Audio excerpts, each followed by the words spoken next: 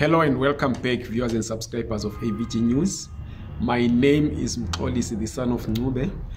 I'm here just to give a brief update about the case involving Operation Dudula, or rather the Helen Suzman Foundation against the Ministry of Home Affairs. You'll know that the Helen Suzman Foundation and COMSA are litigating against the Department of Home Affairs' decision to discontinue the Zimbabwe exemption permit, which was first rolled out as the ZEP in 2010, metamorphosed to the ZSP in 2014, and then in 2017 became the ZEP.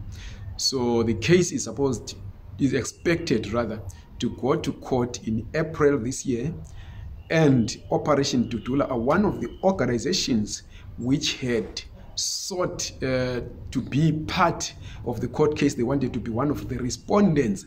You will know that Operation Dudula are up in arms against all migrants in South Africa. They want them, all African migrants, I have to be specific, they want them to pack up and leave South Africa, regardless of whether one is documented or not.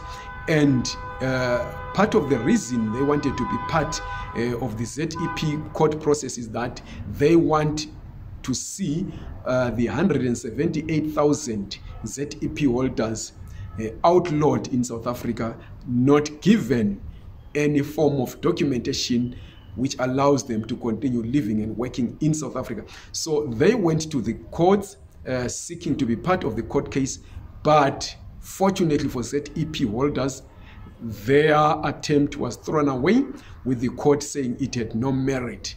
So this is the update that is there. We expect the Helen Suzman Foundation and COMSA case to go to court in April. We're not yet certain of the date, but this is something that we have to look up or look forward to with a keen eye. So this is what I had. Do not forget to subscribe to this channel, like this video, and share it. Thank you. Have a wonderful weekend.